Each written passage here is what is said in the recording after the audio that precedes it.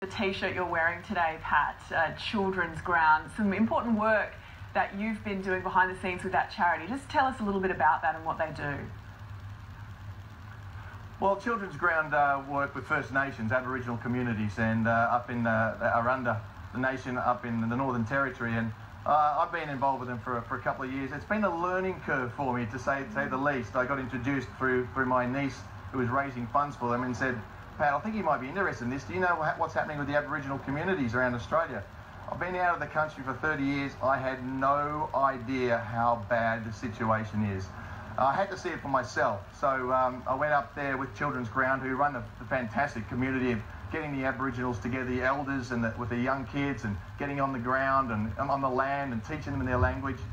And I went up there, and I've got to say, I was embarrassed to be Australian. I was shocked. It was just mind-blowing. I was in tears half the time, just seeing the poverty and the situation that these people are in. And as an Australian, being away for 30 years, I had no idea. I thought things were better, but things have got worse. I mean, it's absolutely 100% clear that this system is not working. Children's Ground are trying to change this system. They're empowering Aboriginal elders in the community. For me, I went up there to visit Felicity Hayes. Now, Felicity is the traditional landowner of Alice Springs. She owns Alice Springs, the whole land.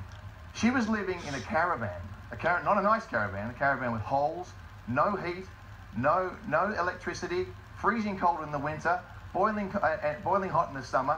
She had no electricity, and against all human rights, no water. And I could not believe this. And her and her partner were there, and they welcomed me. And I saw these sheds out the back. And I thought, what are these, tool sheds or something? No, they were the places where her family were living.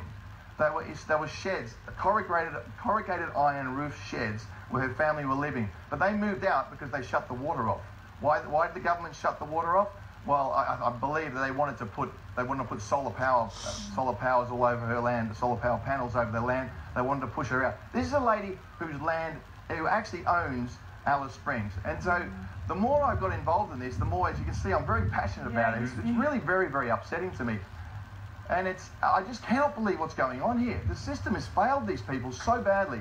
And I'm passionate that the Children's Ground are doing something, the sort of work that Children's Ground are doing is basically what the Aboriginals used to do, is get the children working with the adults, working with the young people. Instead of going out and drinking and doing drugs, they're back into the community, helping the kids, getting jobs. Children's Ground are doing fantastic. It's almost a groundbreaking sort of theory or system. So you know, I just felt like I had to do something about this, and it's been a bit of a passion for me. But this is not an isolated thing. All the Aboriginal, the elders I talk to, they're losing their language. They're losing all their knowledge. The kids are being forced to learn English going to school, but they don't speak English. So they drop out of school. They're putting in they call the AB ward, which is the Aboriginal kids who cannot speak English because, well, they don't speak English. So the Children's Ground are doing a great job teaching them English, teaching them how to write their own language, how to live off the land, and all these.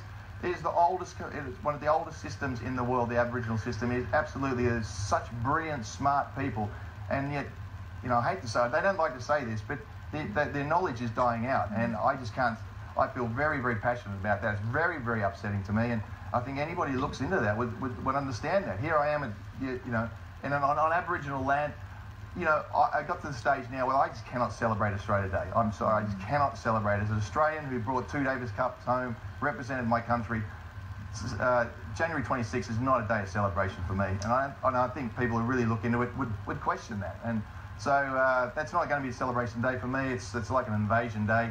It's celebrating white English landing, but yeah, it's as you can see, it certainly has changed my life to seeing what's going up there. All right, Pat, we've got to get to the news, but it was great to chat to you, man. And that work that you're doing is terrific on Children's Ground.